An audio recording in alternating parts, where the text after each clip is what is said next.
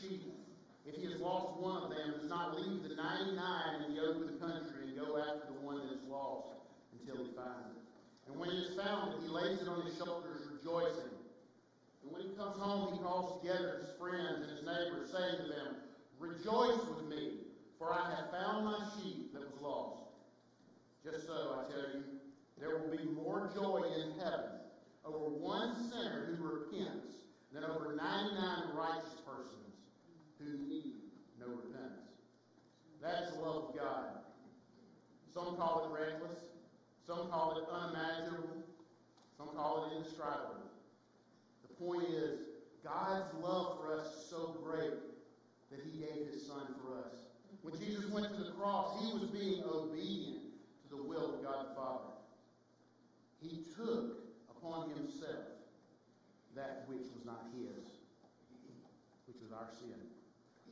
And he gives us that which is not ours as his righteousness. Let's read this verse together in 2 Corinthians 5:21. For our sake he made him to be sin who knew no sin, so that in him we might become the righteousness of God. See, this is the love that lifts us up from our sin. Psalm 41:2 says, I waited patiently for the Lord. He inclined to me and he heard my cry. He drew me up from the pit of destruction, out of the miry bog, and set my feet upon a rock, making my steps secure. Let's sing together.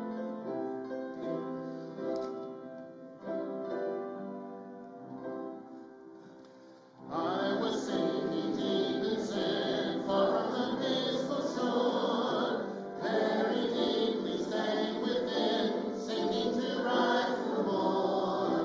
But the master of the sea heard my despairing cry. From the waters lifted me, I say,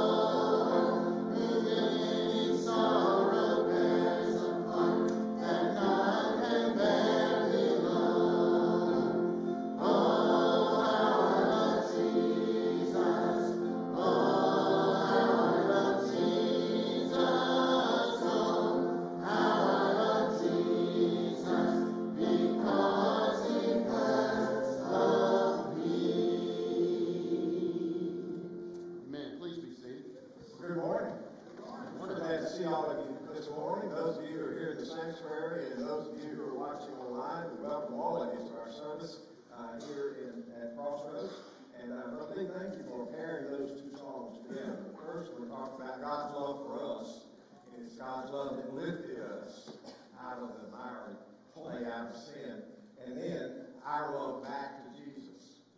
And so those two really go together. If you've experienced His love for you, then you ought to be loving Him back in return. And that's not just on Sunday morning when we come together to worship, but every day, every moment is a gift from God, and we need to express our love for Him for those moments. Again, we're glad that you're with us this morning, and we trust that God's going to use this time to encourage your heart. Some people have asked me about, since we don't have bulletins, and we're looking at when we can start that back, but since we don't have bulletins, could we acknowledge when the flowers are placed in the sanctuary? And so I wanted to do that this morning. We'll try to remember every week. If I forget to do that some week and you put the flowers, wave at me or something, let me know, remind me that I need to mention that. So the flowers today are placed in memory of Trey Upchurch, and they were placed by his parents, Sheila and Ralph Bradshaw. So thank you, Sheila and Ralph, for these beautiful flowers. Let's go to the Lord now in a word of prayer as we continue our time of worship. Heavenly Father, Lord, we are grateful that you loved us and that you demonstrated that love by sending your Son to die on the cross to take our sin upon himself. And Lord, we know that he didn't deserve that because he was sinless. But out of love, your love for us, his love for us, he did that. And we can experience forgiveness of our sins and demonstrate our love back to you. So I pray, Father, that we would do exactly that we would recognize your love for us and then show you our love for you. Lead us now through this time of worship and study and prayer and learning. Let your Spirit guide us through these moments. We ask these things in Jesus' name.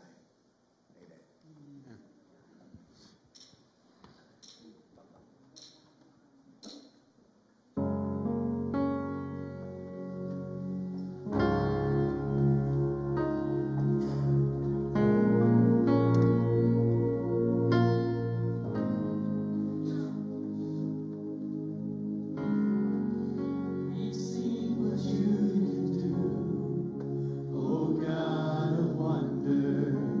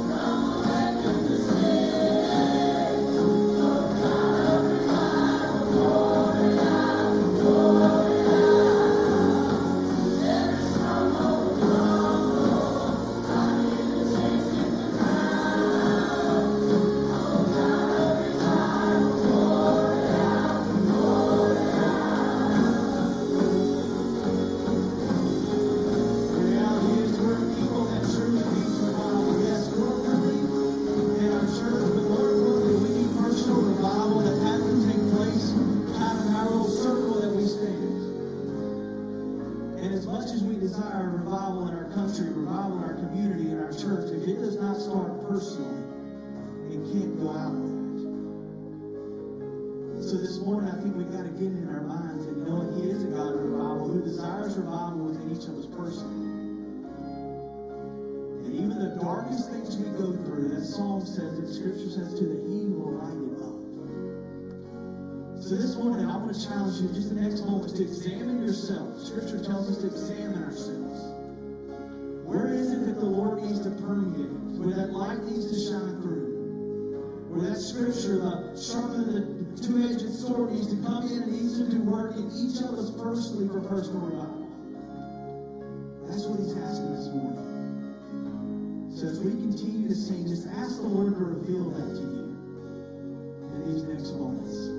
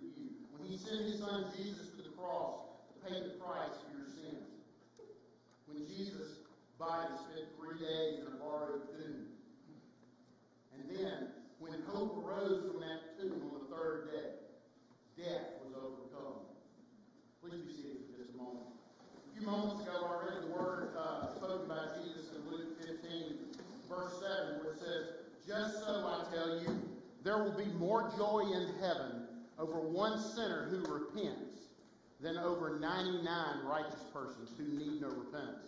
Jesus also said in verse 10, just so, I tell you, there is joy before the angels of God over one sinner who repents. And in the parable of the prodigal son, which actually begins in the very next verse, Jesus told of a son who went to his father and asked for his share of the inheritance.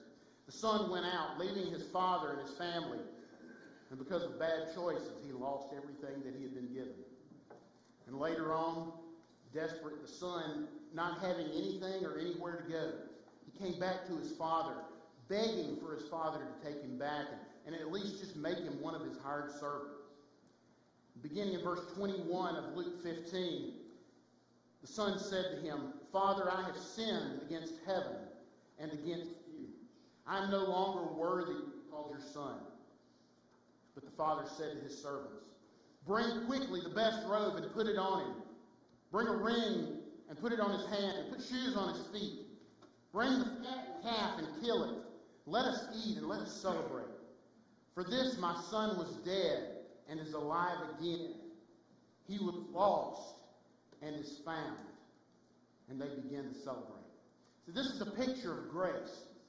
The Father loving His Son so much that no matter what the Son had done wrong, the Father joyfully welcomed Him back, forgiving Him. See, this is what Jesus Christ did for you and for me. He went to the cross. He paid the price for our sins so that we can repent. We can ask for forgiveness of our sins, knowing that the price has already been paid. And we are welcomed back. We are forgiven. 1 Corinthians 15, verse 3 and 4 says, "For I delivered to you as of first importance what I also received, that Christ died for our sins in accordance with the Scriptures, and that He was buried, and that He was raised on the third day in accordance with the Scriptures." As we sing together this next song, Grace to Grace, followed by the old hymn, Jesus Paid It All, I hope it'll be a time of personal worship for you. A time you either reflect on the grace that was given by our Lord through His sacrifice for you, or a time of repentance and turning to Christ to receive that grace. As we worship this morning, you can stand, you can remain seated. It's just you and the Lord as we worship.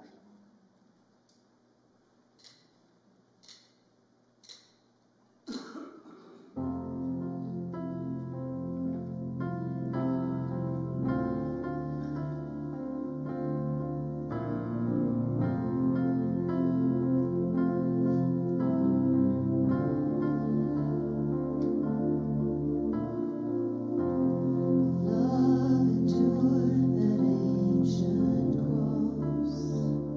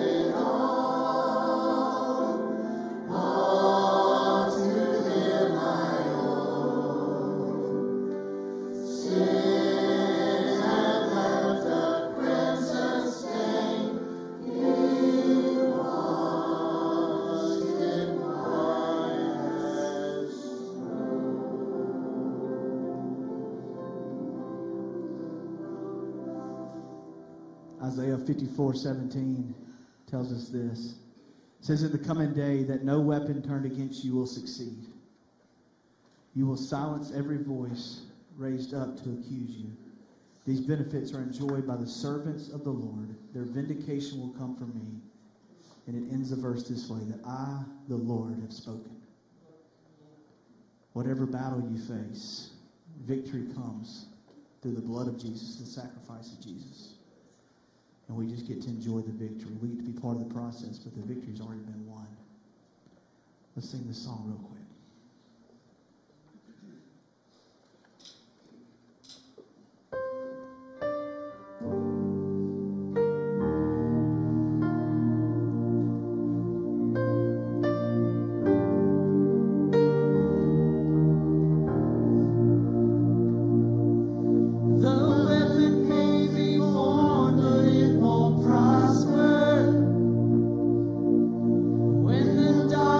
Falls, it won't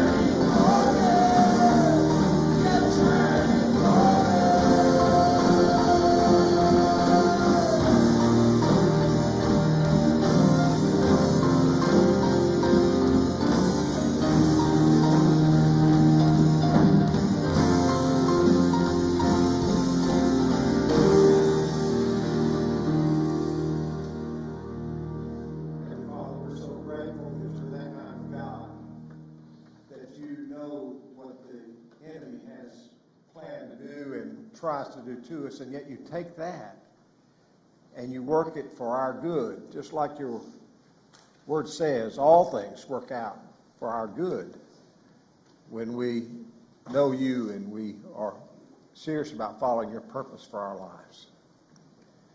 And so we thank you for that kind of love for us, that kind of attention to our needs. You go before us, you stand behind us, you walk beside us. You are the God who meets our needs and provides for us. And we worship you. Help us to hear the word that you have for our hearts today now, Lord. We pray in Jesus' name. Amen.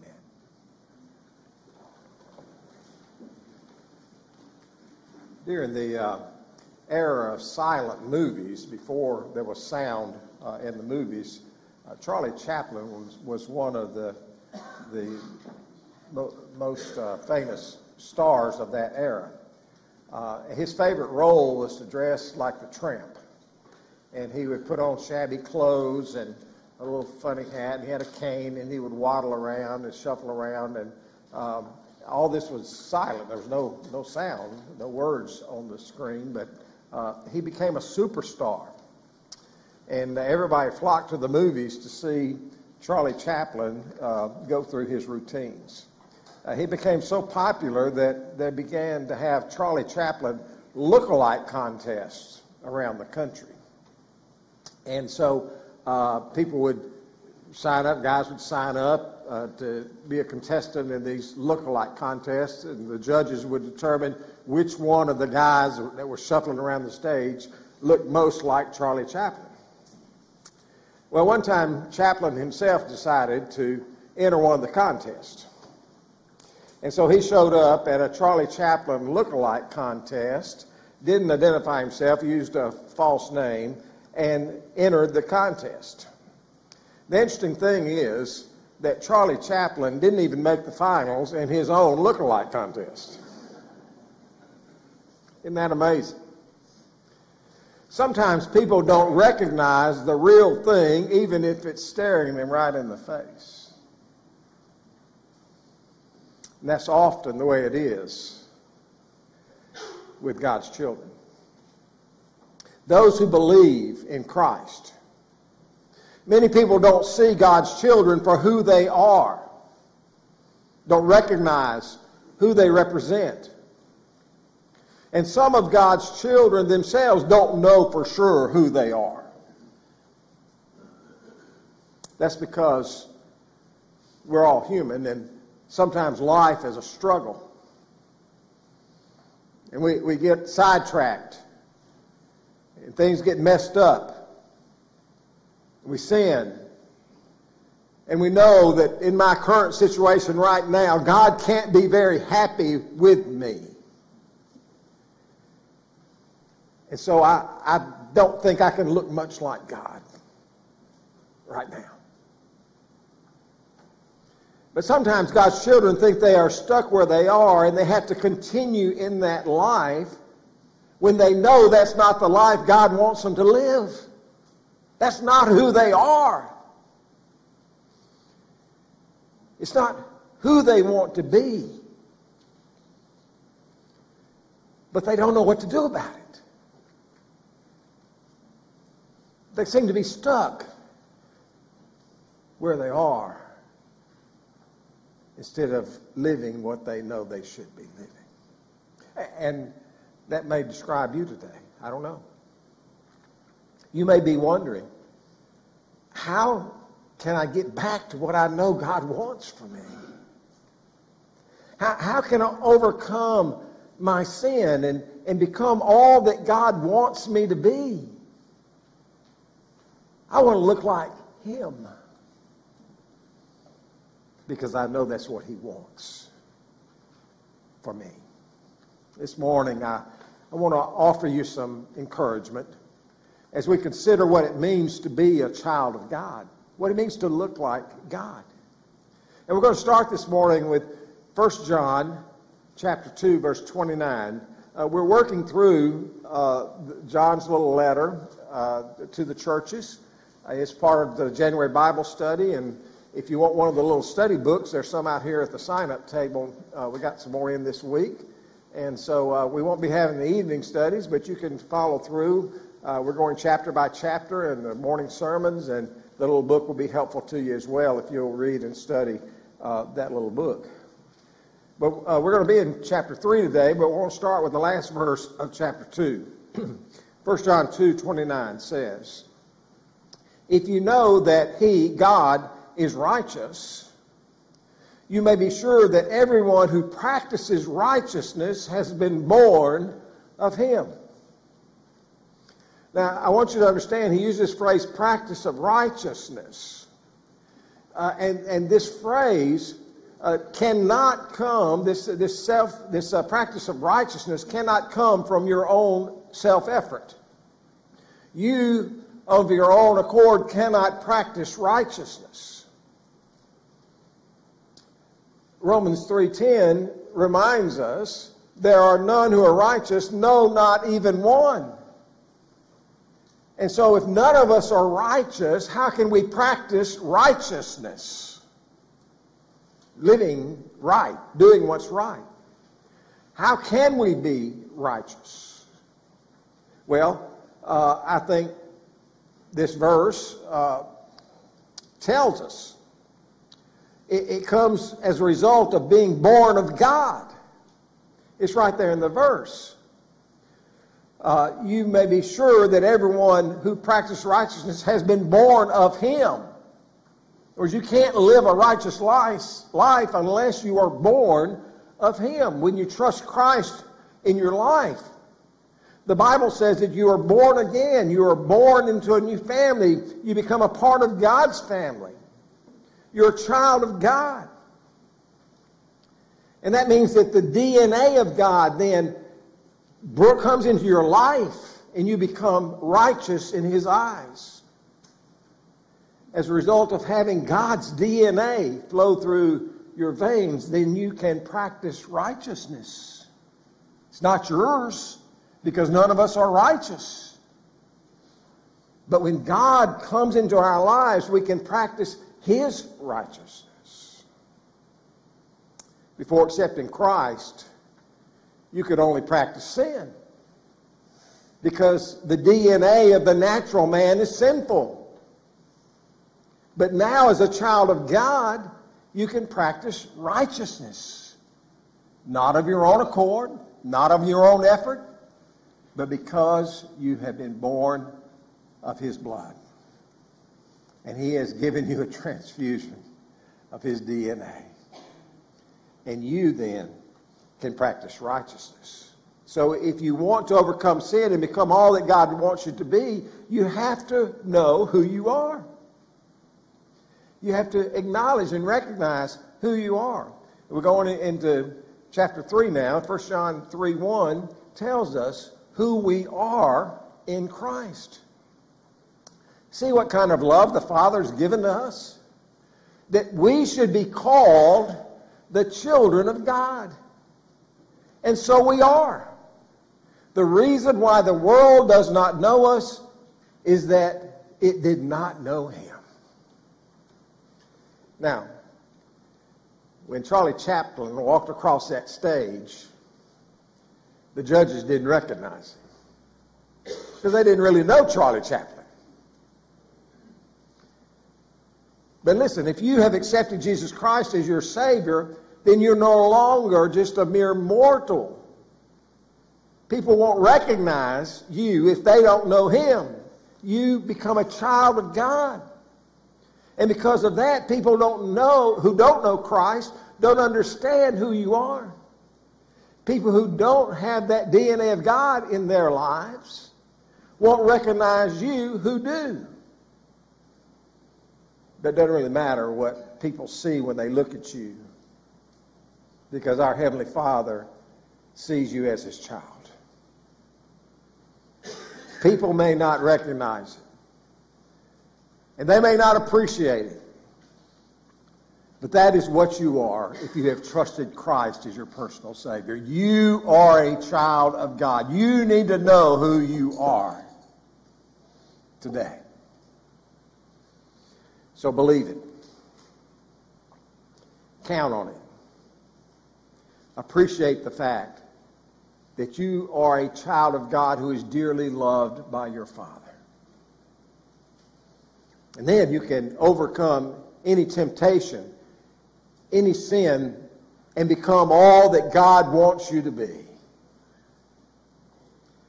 In his book, Delighting in the Trinity, Michael Reeves talks about two ways to look at God. This is really interesting.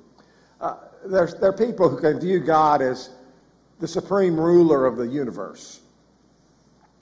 And for those who only have that perspective, God's the ruler of the universe, I'll give him that. Then the relationship that you can have with that God is not much different than the relationship you might have with the highway patrolman. If a highway patrolman catches you speeding and pulls you over, he could punish you for breaking the speed limit and give you a ticket. But if he didn't see you, or if he stops you and just gives you a warning, lets you off, you might be relieved and grateful that you didn't get a ticket, but you wouldn't love him for that. You wouldn't say, oh, I love that highway patrolman because he didn't give me a ticket. No, you say, well, he let me go this time, or he didn't catch me. And so it is with this idea of God being the divine policeman.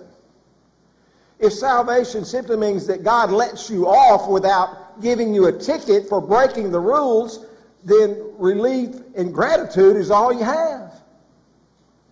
If you just look at God as being that cosmic cop that's giving tickets for people who do wrong because they sin, then you will never experience who God really is. But Reeves goes on to say the picture changes entirely if you view who God actually is. He is the most kind and loving Father that has ever existed. He does have rules and expectations for his children, but he expresses himself from a position of love and care for each child.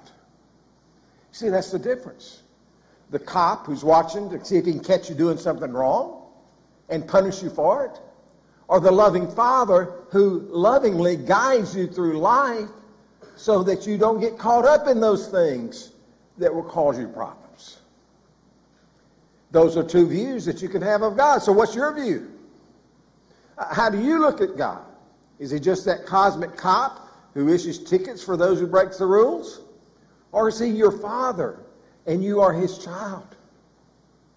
Your perspective of who God is makes a real difference on how you relate to him. And it makes a difference in how you view your own life.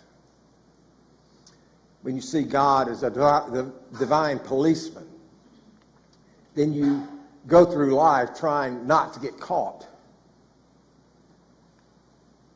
But when you see him as your loving heavenly Father, then you go through life wanting to please him. And that's why you don't sin. Not because you don't want to get caught sinning, but because you know your heavenly Father who loves you does not want you to. A totally different way of looking at God. So it's important for you to know who you are. And you also have to know what you will be in the future. Listen to the next verse, 1 John 3:2. Beloved, we are God's children now, and what we will be has not yet appeared. But we know that when he appears, we shall be like him, because he has seen him. We have seen him as he is. Right now, you're a child of God if you've accepted Christ as your Savior. But you really can't understand fully. We can't comprehend what we're going to be because we're going to be like Christ. We're not like him yet. We're still sinful humans. But if you'll let him, he'll work on you and proceed with the process of transforming you into what he wants you to be. Romans 8:29 tells us that God our Father is in the process of conforming us to the image of God. It's a process, and God is working on you now. In 2 Corinthians, Paul tells us, we are, and he uses the present tense there, it's going on right now, we are being transformed into the likeness of him with everlasting and increasing glory. We are being transformed. We are becoming who God wants us to be. None of us is there yet. It's a lifelong process, and it culminates when we pass from this life into eternal life with Him. The world can't see that. The world can't understand that. The world can't recognize who you are. And yet God knows exactly who you are, where you are, what's going on, where He wants to get you to. Joyce Daughtery was a nurse in Louisville, Kentucky. And she traveled to an orphanage in the Ukraine for the purpose of adopting a child.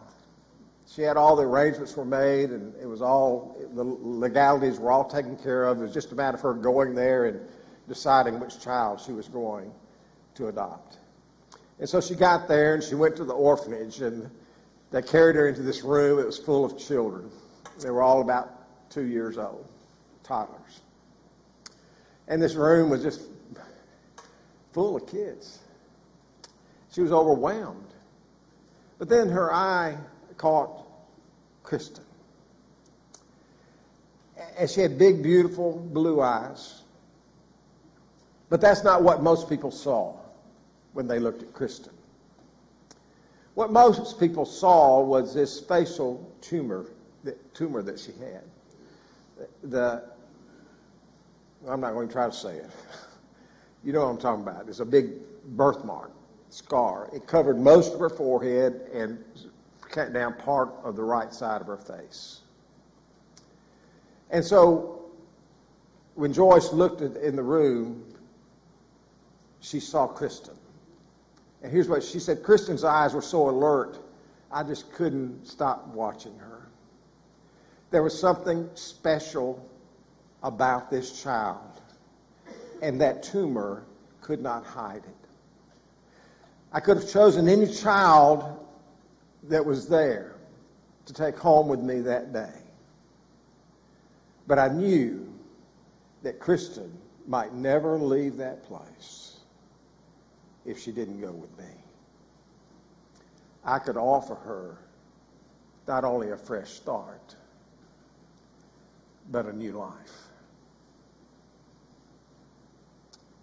One of the workers there explained to Joyce, all these children are throwaways in the Ukraine. Most Ukrainian families are afraid of a child that has any kind of disability. And so when a child is disabled in any way, then the mothers will often take and leave them at an orphanage or simply abandon them in a public place and walk away, never looking back. But Joyce Daughtery saw something in little Kristen. And she chose to take Kristen home to be her daughter. And then a short while later, a year or so later, surgeons removed that birthmark, that scar. And when the scars began to heal, everything about Kristen changed dramatically. She constantly chattered to her mother, I love you. I love you. I love you. And that's kind of the way it is when God looked at you. You were disfigured by sin and discarded by the world. But God saw something in you that nobody else could see. And so He adopted you, and you expressed your faith in Him. And He gave you a new life in His Son, Jesus Christ. And now He's in the process of removing those tumors and those things that disfigure your life, that sin in your life. Healing those scars to reveal the beauty of Christ in you. He is changing you. And one day, everybody will see who you are. You are a loved child of God. And He's in the process of changing you to become like Christ Himself. You got to believe that. And once you believe that that is what's going on, that's the process that's underway in your life. Once you believe that, then you've got to live like it. You've got to live like God loves you. Like God has adopted you. Like God is transforming you. Like God wants you to be like Him. Our next verse, verse 4, tells us, everyone who makes a practice of sinning also practices lawlessness, for sin is lawlessness. There it is. Sin means to break God's law. It's lawlessness. The next verse tells us, you know that He appeared in order to take away sins, and that in Him there is no sin. You see the process that's going on here. God wants you to be like Him, but as long as you live with sin in your life, you can't do it. You can't be what He wants you to do. He wants to take away that sin. And when you trust Him as your Savior, He not only takes away the penalty for your sin, He takes away the power of sin in your life as well. You don't have to sin anymore. Now, before you knew Christ, you were in bondage to sin. You didn't have a choice but to obey your sinful lusts. Sin was in control. But now that you know Christ, you are no longer in bondage to sin. You can choose to obey God. Sadly, there are those who say they know Christ who continue to choose sin rather than His love. The next verse, chapter 3, verse 6 tells us, no one who abides in Him keeps on sinning. No one who keeps on sinning has either seen Him or known Him. See, there's a choice. When you choose to abide in Christ, you're not going to keep on sinning. Because you can't dwell in Christ and live in sin at the same time. You can't one day be one and the next day be the other. If you're not committed to your life in Christ, then you're submitting to your life of sin. But when you stop dwelling in Christ, you fall into sin every time. When you neglect your relationship to the Lord, that's when it happens. You fall into sin. In fact, to neglect your relationship to the Lord is sin. We know from James chapter 4, so whosoever knows the right thing to do and fails to do it, for him it's sin. And you know that you ought to be working on your relationship with the Lord. If you're saved, you're His child, you ought to be cultivating that relationship. You ought to be doing the things that make that relationship stronger. And if you're not doing it, you know to do it, so that is sin. It's sin not to follow through and do the things you know to do to become who God wants you to be. But you have a choice. You can dwell in sin, or you can dwell in Christ. And everybody is faced with that same choice. I hope that you'll choose to dwell in Christ. But please understand that to dwell in Christ, to abide in Christ, is not something that you do. is something that you be. It's something that you are. It's living your life with a conscious awareness of His presence. And so the closer you get to Christ and the more you abide in Him, the less you want sin to be a part of your life. So you move closer to Him and move further away from sin. And the closer you get to Him, the easier it is for you to say no to the temptations that come into your life. Now let's look at the next verses 7 and 8. Little children, let no one deceive you. Whoever practices righteousness is righteous, as he is righteous. Whoever makes a practice of sinning is of the devil, for the devil has been sinning from the beginning. The reason the Son of God appeared was to destroy the works of the devil. Another way to say that is to loosen or untie the devil's work. You see, before you trusted Christ, the devil was your father. He tied you up in sin. He complicated your life. And then Jesus came into your life and He untied those knots of sin. And He rendered the devil's work inoperative and ineffective. The problem is that too many Christians live like they're still tied up when Christ has set us free. We're free from that bondage of sin. They're kind of living like circus elephants. Don't even have circus elephants anymore, I don't think. But at one time, to train the elephants, they would, when they were small, baby elephants, they would tie a heavy chain around one of their legs. And that chain was connected to a stake driven in the ground. And as hard as that little baby elephant would try, he'd pull and pull, and he could not get away.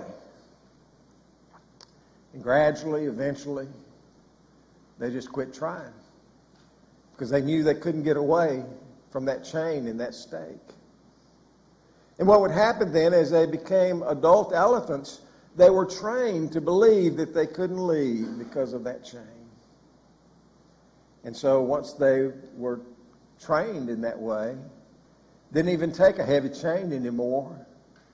They just put something, a rope around their foot. When they felt that around their foot, they stayed in place because they thought that they were bound to that stake.